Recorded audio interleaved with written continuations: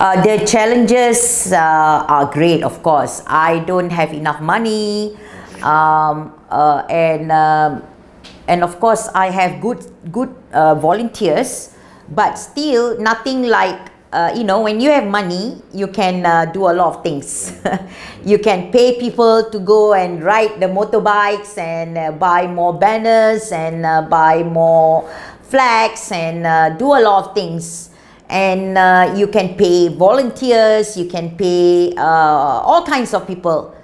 So when you have no money, you really rely on genuine supporters who believe in your cause.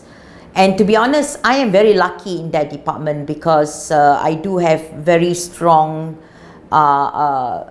people who utilize their skills in helping me in the media, as well as, and I also have a great assistant, campaign manager.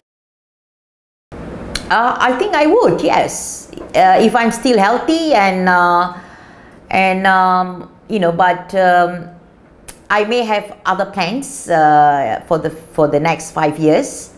Watch this space. I'm talking to. But point contest here, right? Batu again, huh? We'll see. It's going to be maybe bigger. A different area, you mean? No, not necessary. I would love to stand here again because I already know this place.